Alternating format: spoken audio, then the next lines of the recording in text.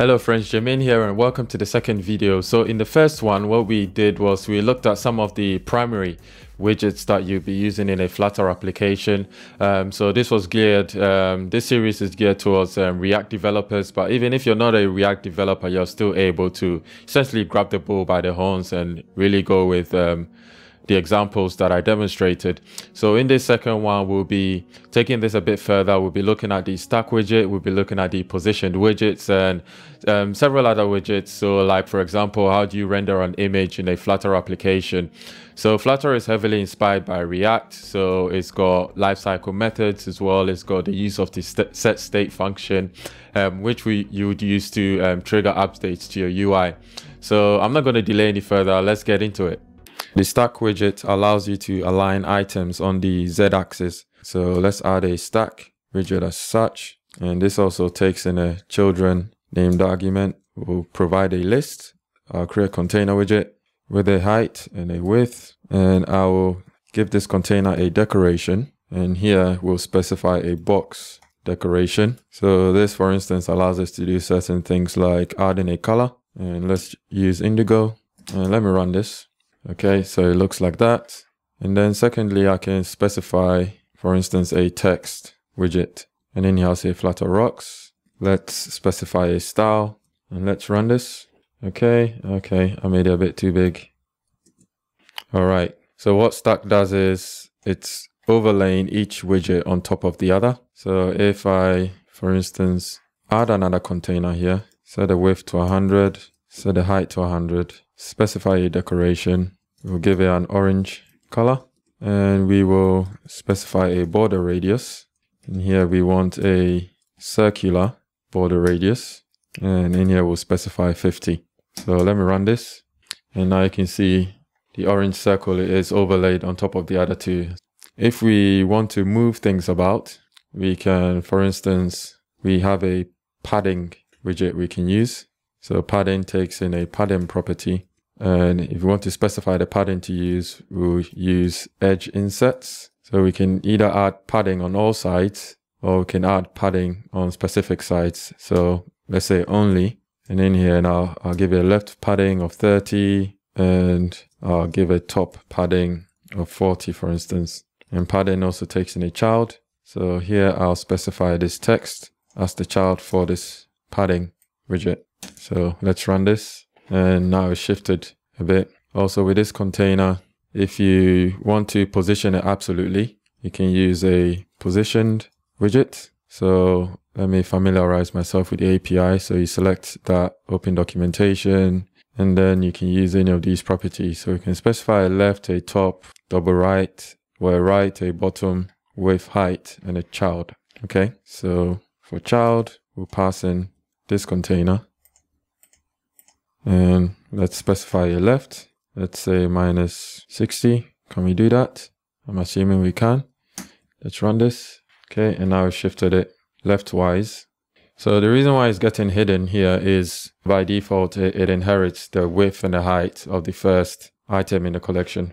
So this is equivalent to setting overflow hidden. So we can specify an overflow and we'll say overflow visible. And then I'll run this. And yeah, we can see the overflow is visible. Let's shift it a bit more to the left. And then, yeah, let's make this 20, so on and so forth. So at least you get a gist. And of course, states still gets updated as such. I will add a sized box. And this allows us to add spacing between our widgets. So in here, we can specify a height. Let's say 30. So that should add space in between these two. And also we'll copy that and we'll paste that here. And that should add space in between these two. So let's run it. And there we go. So this is what we should have right now. Oh yeah, one thing I forgot to demonstrate. So I said the reason why we declare stateful widgets is to take in configuration information. So that means that this configuration information can be passed to our widgets being rendered. So the way you do that is as specified.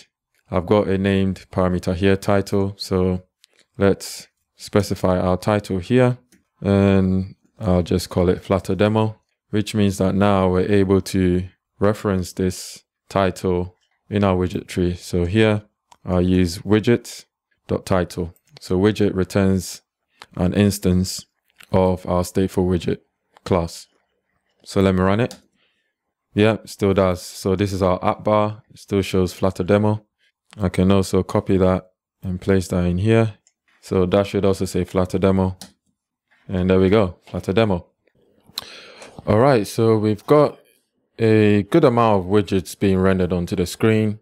But as you can see, because of the declarative nature of instantiating your widgets, you could find yourself in what's known as a callback hell. So let's refactor some of this logic into a widget of its own so that we can modularize this widget tree a bit more. For this example, I will use the row. So let's cut this row out of there.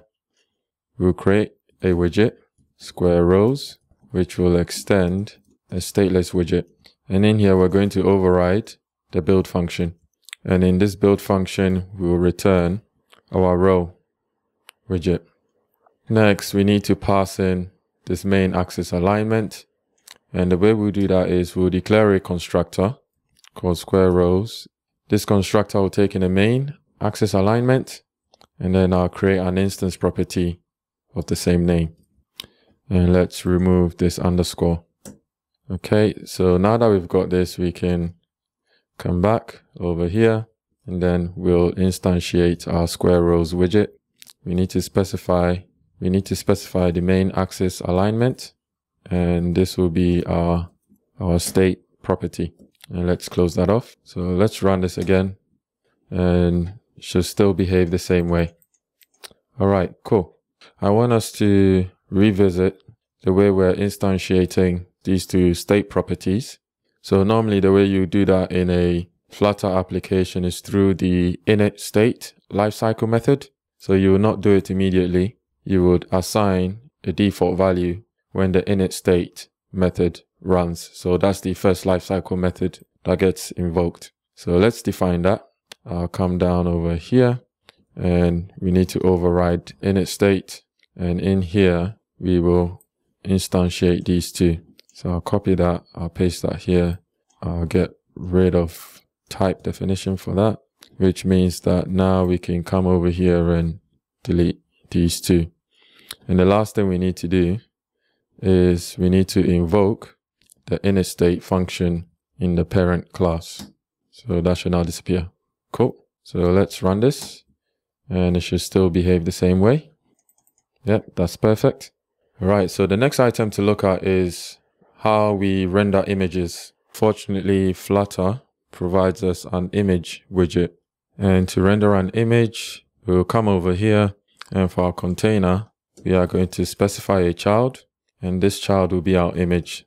And if you hit a period, you get a list of different types of images to load. So images from your assets. So if you're building an Android iOS app, you may have an assets directory with images like, let's say, your app logos and whatnot. You can load from there. You can load an image from the file system, from memory, from the network. So for us, we want to load an image from the network. You can see the documentation for that. So this takes in a string with the location of the image. So I'll pass in that. And also we can specify a width and a height for that image and whatnot. So let's try and do that, and let's run this.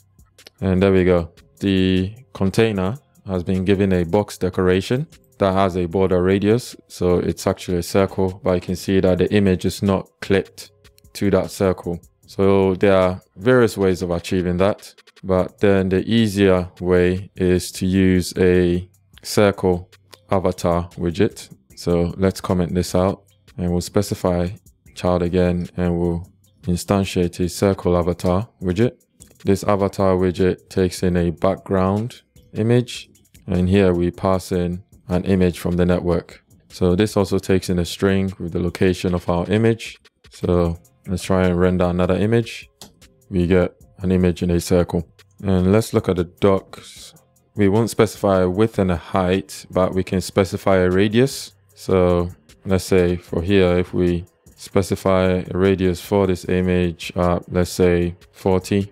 And if I run this, not much happens. Let's try 20.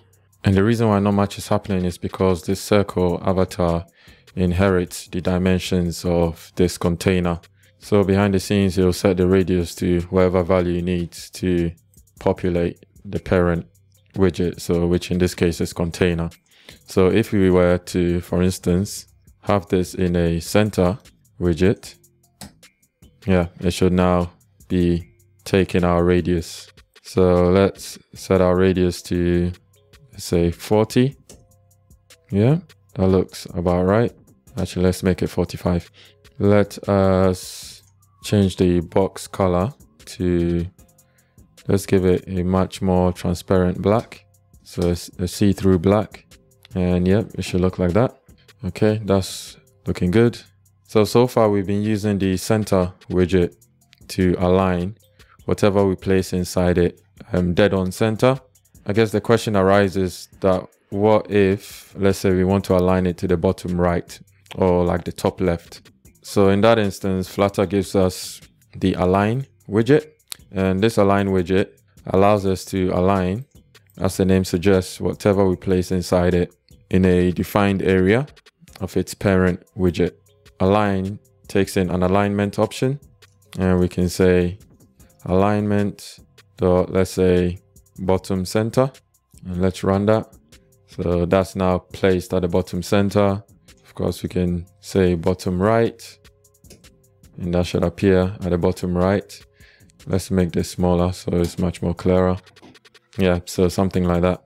And of course, we can also use alignment to place this in the center. And let's bring this back to 45. All right. Circle avatar can also take in a child widget. So in this case, we can render a centered text, and let's give it some styling. Y to do. And yep, there we go. Let's also move this subtree into its own stateless widget. I'll call it positioned circle avatar, which extends stateless widget. And as usual, we'll override the build method. And then we'll return this widget tree.